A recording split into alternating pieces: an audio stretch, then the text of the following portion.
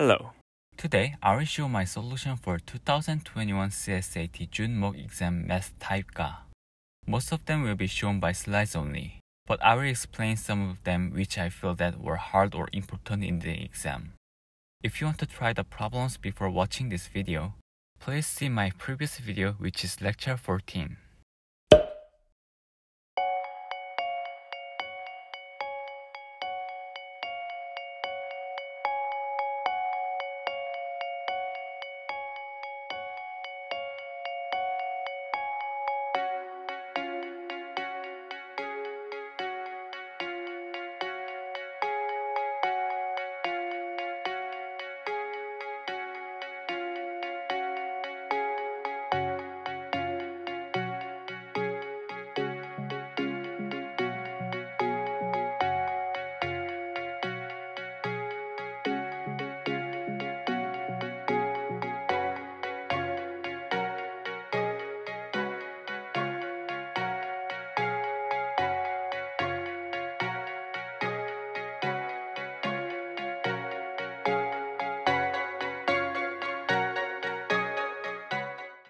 If x is between x1 and x2, then 2 to the x power is less than negative 2 times x squared plus 2 as seen by the graph.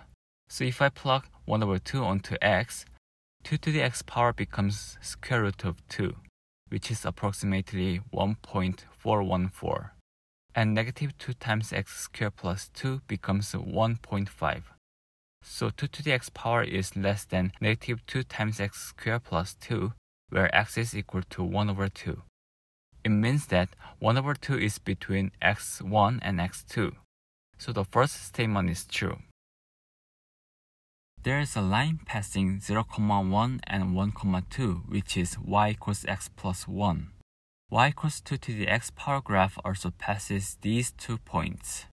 Meanwhile, x2, y2 is on y equals 2 to the x power, and x2 is between 0 and 1. Then since y equals 2 to the x power is concave up, x2, y2 must be below y equals x plus 1. And since x1 is less than 0, x1, y1 must be above y equals x plus 1, like the picture on the right side. So the line passing x1, y1 and x2, y2 must have the lower slope than y equals x plus 1. To express it by equation, we get this. So the second statement is true as well.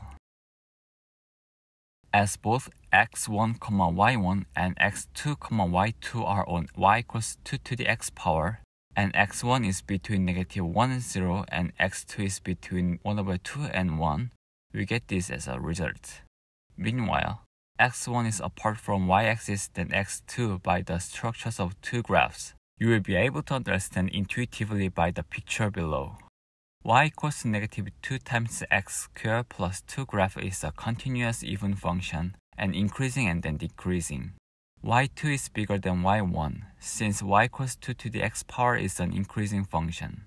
So we can explain that x1 plus x2 is less than 0. Therefore, x1 plus x2 is between negative 1 over 2 and 0. And by passing this process, we get this and the statement is true. So the answer is number 5.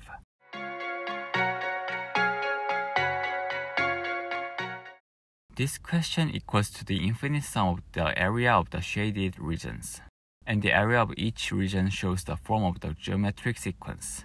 So it is an infinite sum of the geometric series.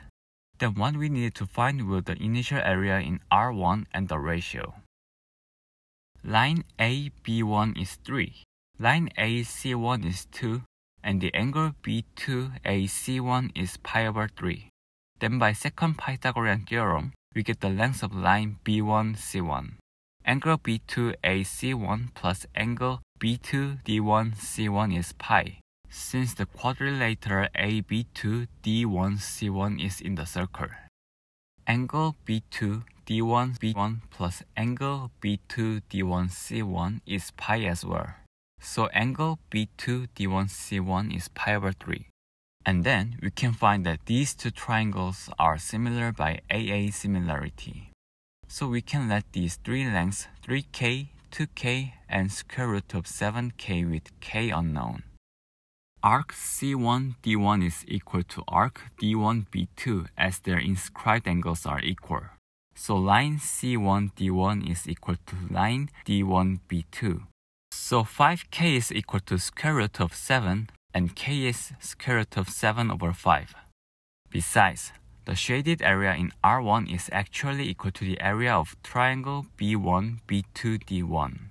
Using this triangle, we can get the area of the shaded area like below. And then, using the ratio of line AB1 and AB2, we can find the multiple R. So you will be able to get the final answer.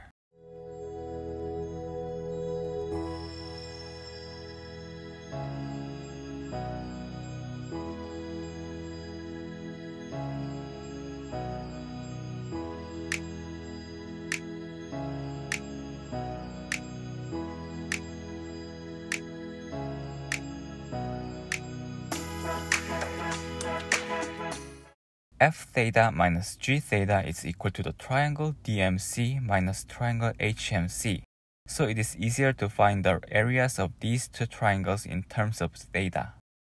Both triangles share same baseline CM, which is 1. Both line MH and MD have length sin theta, since both are the radius of the arc DRM. Meanwhile, the triangle HBM is a right triangle, and triangle ABM is an isosceles triangle as the length of line BM is 1 as well. So we can find angle BMH and angle AMD in terms of theta. The rest of my solution process is like solving limit problem. If you do not understand my solution, I recommend you to see my previous video, which is lecture 3. In case of this problem, I used the chart to solve. The left indicates the way of choosing 5 pence. The above indicates that the ways to distribute the 5 pence to 2 people. Way of distributing 0 to 5 or 5 to 0 is 1 in any 5 pence. In this case, the number depends on which color the person who takes 1 chooses. For example, the number of this case is 2, since there are only 2 colors. In this case, the first person is taking 2 pence. In case of the first row, the person may choose 1 black and 1 blue or 2 blue pence, so the case is 2.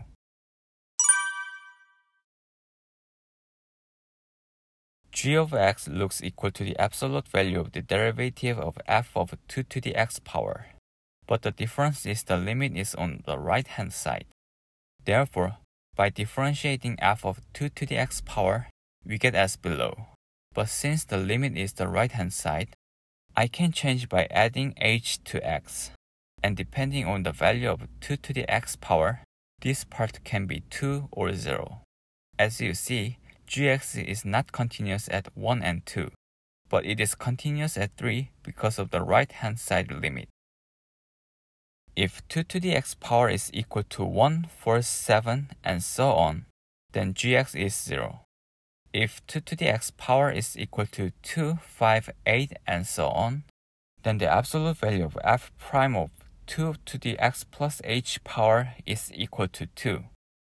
Therefore, in this problem, n is equal to 21 since there are 21 numbers of discontinuity. And in the summation part, we can consider the case 2 only, since the case 1 is zeros. So we get the result as below.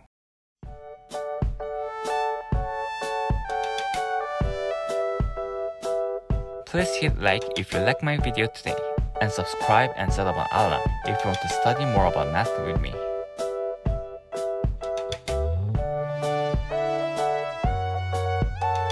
Thank you for watching, and I will see you on the next video.